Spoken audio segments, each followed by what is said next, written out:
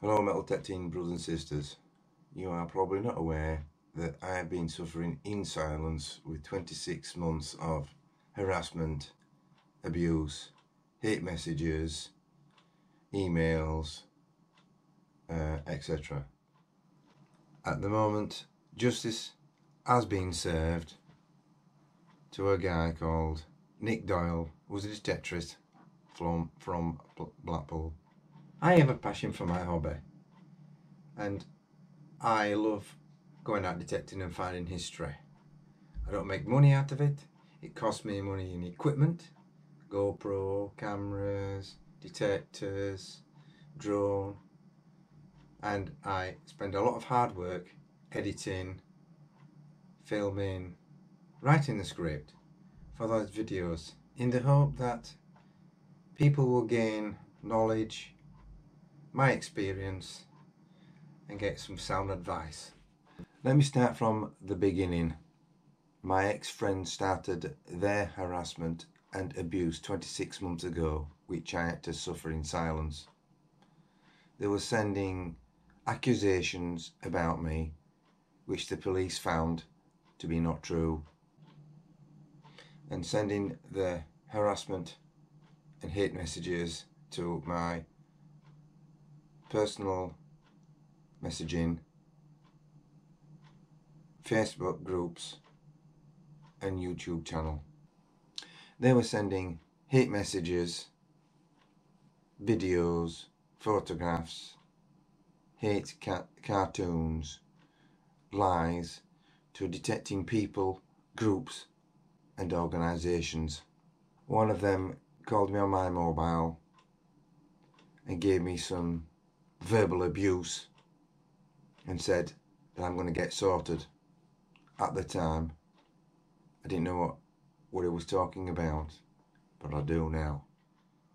Now, it all kicked off when, unfortunately, I had found a gold ring in a field, came back, so I just got my brand new GoPro and started editing and downloaded what I thought was finding the ring. Unfortunately, I didn't do it properly. I had to go back to the field the next day and re-record it. Edited the piece, and unfortunately I uploaded the wrong clip, and it was the clip where I put the gold ring in the hole. My ex-friends were very quick to download the mistake I made on the video and stream it around the country to organisations, detecting groups and anybody else who wanted to listen, to try to discredit me. It is still circulating to this day, and I urge you to not take any notice, report the source to me so I can pass it on to the police. Nick Doyle got such information from the internet, which obviously my ex-friends have been passing all around the internet, and decided to do his own campaign of hate. He was harassing, passing hate messages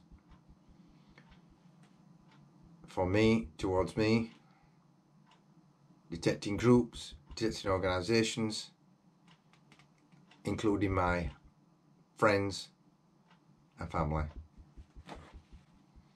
It all came to a head when I went detecting on Blackpool Beach with some friends, and this angry guy came rushing over and gave me a mouthful of abuse for 20 minutes. I tried to reason with him and explain what he's been doing and what he's been saying is not true. Didn't take any notice. Ruined my day for detecting.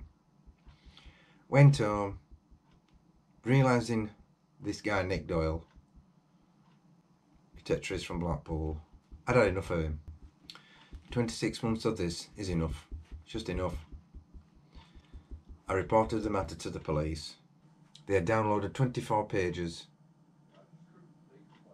of emails and harassment to me and my family and friends. They interviewed Nick Doyle, presented him with the 24 pages of abuse over a 6-week period. and according to the police officer who sent me a text, he broke down and cried. I was very upset that he caused such much aggravation, especially when the police told him what he'd been putting online was not true, and decided to take Nick Doyle to court. The police take this now as a serious crime and are continuing with their investigations with other people. The offences that Nick Doyle was charged with were harassment without violence, common assault, sending false information by public electronic communication network to cause annoyance, inconvenience, or anxiety. The sentencing he received was 12 months community order, £100 fine, £85 court fees, £95 surcharge, restraining order not to indirectly or directly contact me whatsoever. Now, Nick Doyle, detectorist from Blackpool, has a criminal record. The courts sent me a copy of his sentencing, which is all there. I just received another letter from the courts about Nick Doyle, that if he does contact me indirectly or not stick to his sentencing, he is liable to go to prison up to 5 years. And this is the letter I just received the other day. So the police are continuing their investigations and more court cases will follow. If you receive any information relative to me, videos, photographs, wherever it may be, please forward it to me and I'll pass it on to the police. So far, the instigators of this crime have not been caught. But like I said before, the police are still investigating and collating their evidence. Hopefully, we'll bring them to court for their crime. I just would like to thank the police for their help with the court case and their great support. They have spent a lot of hard work putting this together and I very much appreciate it. If you've been suffering with abuse, harassment and hatred, I urge you not to suffer in silence. Do not delete it, but save it, print it out and make a folder of it, present it to the police, and they will look into this to see if there's a court case to answer. I am hoping that you will join me in trying to stop this kind of behaviour in our hobby. I found strength in my passion for metal detecting and didn't want to let them beat me down. Stay positive, laughing and joking, and try to make my videos exciting and interesting for everybody. Please could you pass this video on? Thank you.